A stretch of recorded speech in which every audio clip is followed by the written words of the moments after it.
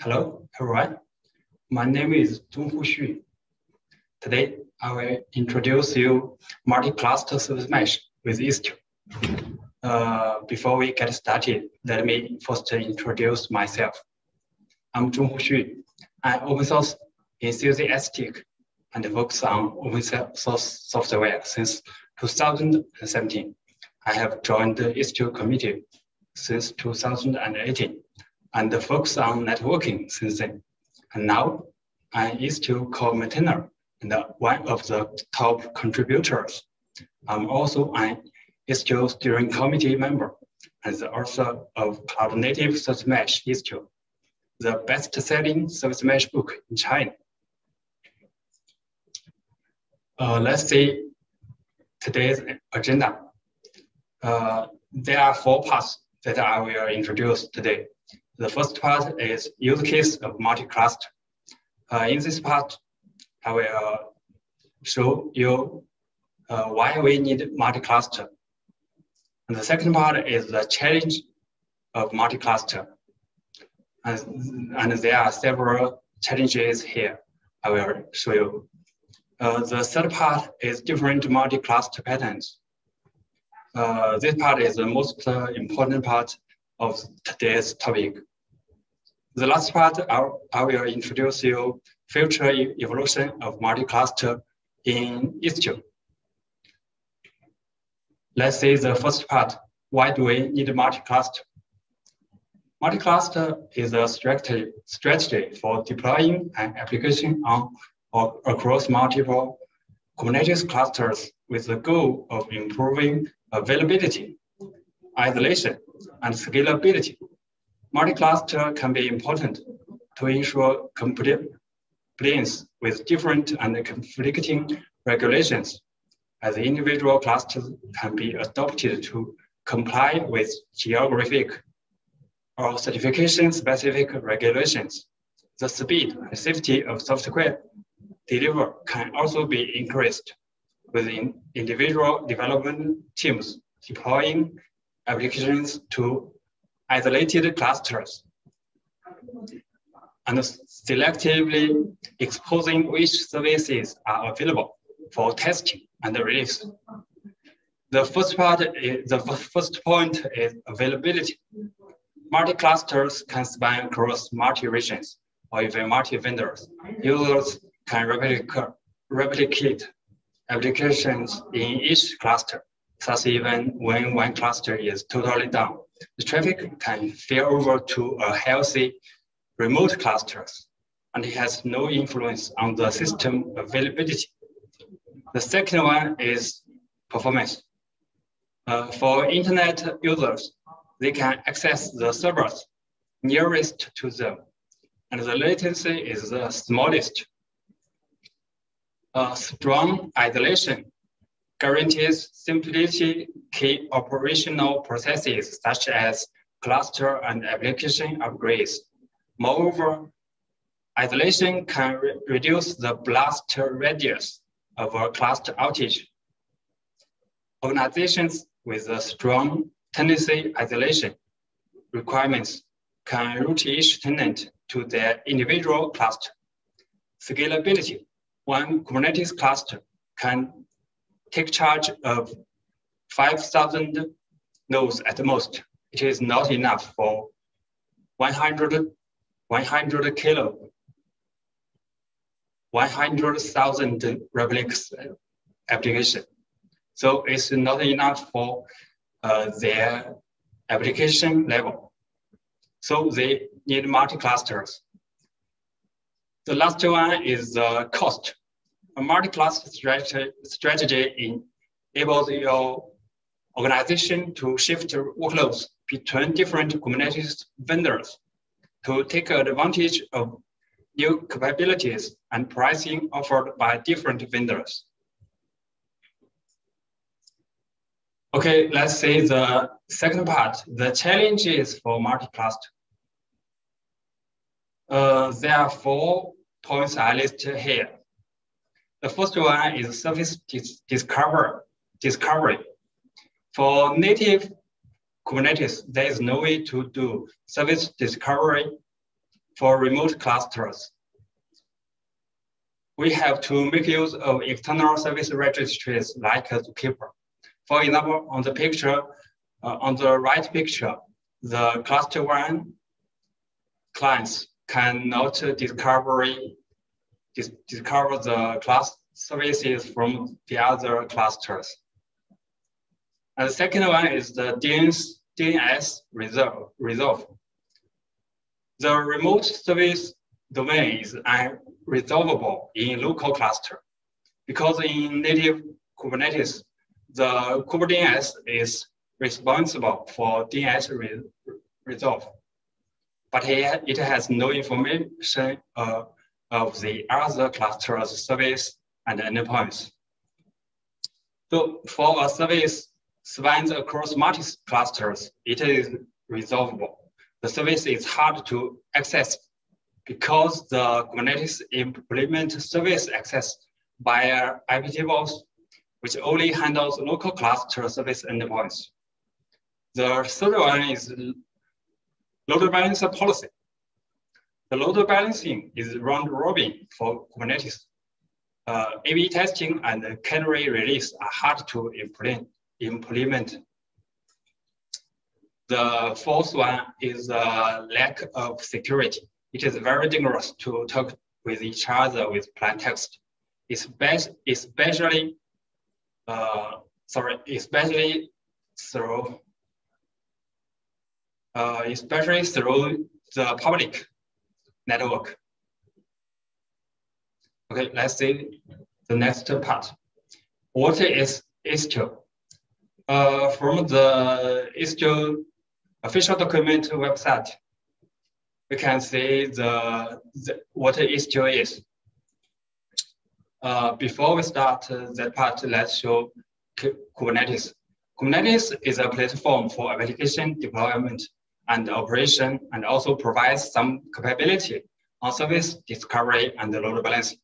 However, Istio is totally service oriented and is very good supplement for Kubernetes in service management. It is very friendly to both developers and operators. From the slide here, Istio provides 4 major functions. The first one is connect. It intelligently controls the flow of traffic and API calls between services. So with it, we can do some more advanced traffic management like blue, green deployment, red, black deployment, and canary release. The second part is secure. Istio provides the automatically TLS with each API call. So by default, the service-to-service traffic is encrypted with TLS. And the third part is control. With Istio authorization policy, authentication policy, Istio can control the policy. The fourth part is, I think, is the most important one. It provides the ability, such as access log, monitoring, and also access, distributed tracing. Let's say multi-class service mesh. Before we get started in production with multi-cluster service mesh, we should consider the following 3 questions. Compared with multi-clusters, which provides a black box service forwarding, single mesh is aware of all the clusters. Services and can do more advanced load balancing like location, aware routing, and failover. So the first question, the answer is we should choose single mesh. The second question is single network or different networks. Istio uses a simplified definition of network to refer to workload instances that have direct reachability. For example, by default, all workload instances in a single cluster are on the same network. Many production systems require multiple networks or subnets for isolation and high availability. Istio supports spanning a service mesh over a variety of network topologies. So the second answer for the second question is depends on the production environment we have. The third one is single or multiple control planes. Single plane is easier, while multi-replicated control planes in each cluster may provide more availabilities. We can depend on our real scenario.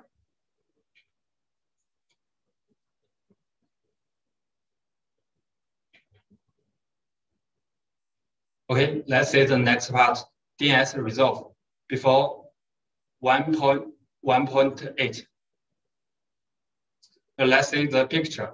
Before 1.8, the DNS resolve is via the Kubernetes and Istio core DNS. For services, for native Kubernetes services, it is resolved by the Kubernetes. And for the remote cluster services, it is resolved by a separate plugin, Istio core DNS. The core DNS is an upstream DNS for the Kubernetes. In native Kubernetes, Istio uses the virtual IP returned by the DNS lookup to load balance across the list of active endpoints for the requested services, taking into account any configured routing rules. Istio uses other Kubernetes services or endpoints or Istio service entry to configure its internal mapping of host name to workload IP address. To ensure that DNS lookup succeeds, you must deploy a Kubernetes service to each cluster that consumes that service. This ensures that regardless of where the request originated, they will pass DNS lookup and will be handed to Istio for proper routing. This can also be achieved with Istio service entry rather than Kubernetes service. However, a service entry doesn't configure the Kubernetes DNS server. This means that DNS will be configured either manually or with automated tooling, such as Istio core DNS plugin. Let's say the DNS resolve after release 1.8. After being 1.8 release, DNS proxy is introduced not only for multi-clusters, but also for virtual machine DNS resolve. Previously, we need an additional components. Istio core DNS is not very friendly. It requires service entries created. Istio extends a new kind of XDS. NDS. NDS, the full name is name table discovery service to facilitate the DNS resolve. NDS is used by the DNS proxy to fetch DNS name tables from Istio control plane, and then it builds DNS lookup table to service DNS resolve from local application service. The name table contains all the services across clusters. For Kubernetes service, the address is class IP. For the other service entry defined service, the address is auto-allocated. This address is a kind of cluster E IP address. Okay, let's see the picture. This is workflow of the DNS resolve. Firstly, the DNS request is forwarded to the DNS proxy.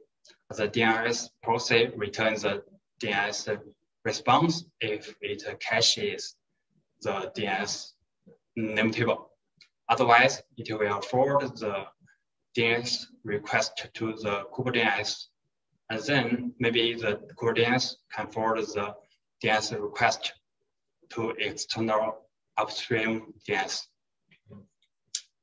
Single network. Let's say single network. For single network, all clusters reside in a same network, and all ports from cluster 1 can talk to port from cluster 2 directly. Thus, no gateway is needed, and the cross-cluster communication will not increase latency.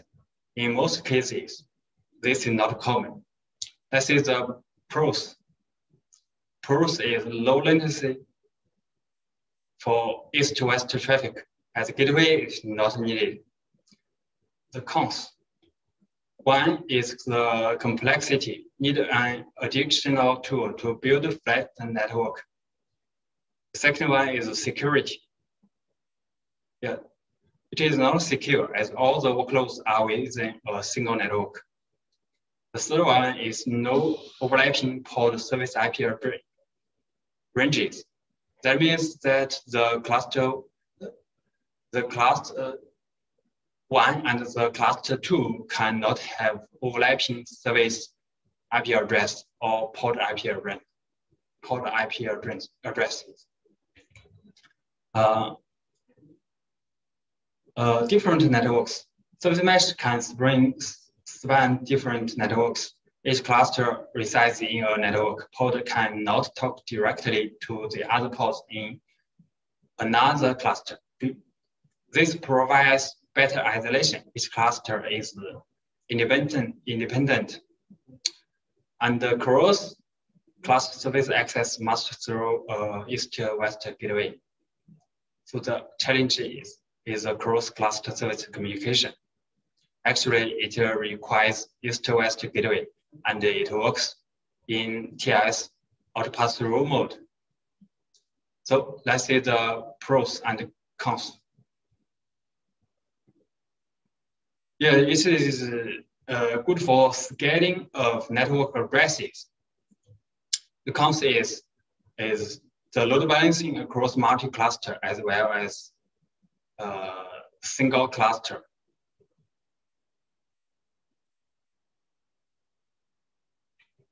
With different network gateway. The first one is the split horizon EDS. Endpoints from different network cannot be accessed directly, must through a gateway, and the gateway is accessible from other networks. So it is hard. It is Istio D who has to convert the endpoint address to gateway address. Gateway works in out pass-through mode and with SNI cluster network filter applied on the listener. Envoy listens on the same port and for different service-to-service calls by the SNI it brings. With this, it requires the cross-cluster communication must be TLS encrypted. The SNI cluster network filter works by setting the upstream cluster name from the SNI field passed from the TLS handshake.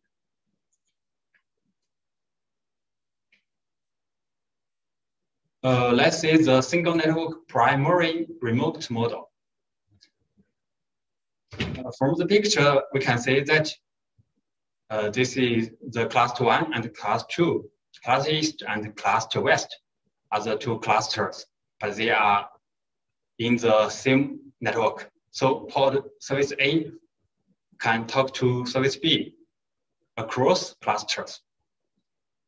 And from the picture, we can say that there is only one control plane resides in cluster West.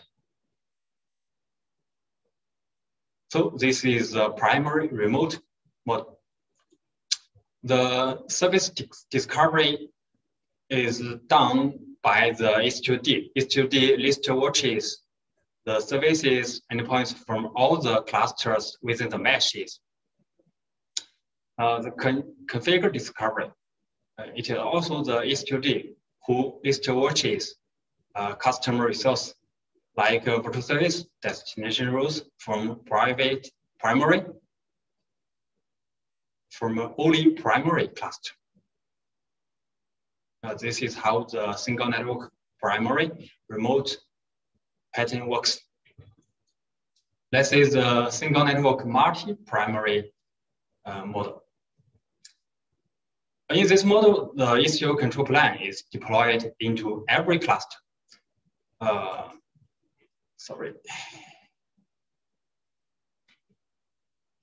Okay, the service discovery is looks like the same as the single network. Istio-D in each cluster list watches service endpoints from all the clusters. For the configure discovery, Istio-D in each clusters list watches only local cluster customer resource like virtual service, destination rule. Sidecars, that means the local cluster sidecars can only connect to the local Istio-D. And the local cluster Istio-D is responsible for pushing XGS to the sidecars. This pattern provides more availability and resilience because when one cluster fails, or when single control plane fails, the other clusters can work as well. Let's say the gateway for the different networks pattern. Yeah, how can Istio discovers the east-west gateway and its address to do auto split rise EDS? This is by the namespace labels. The namespace labels topology.istio.io network tells Istio the local cluster is in network 1. And the service labels topology.istio.io/network tells Istio-D the service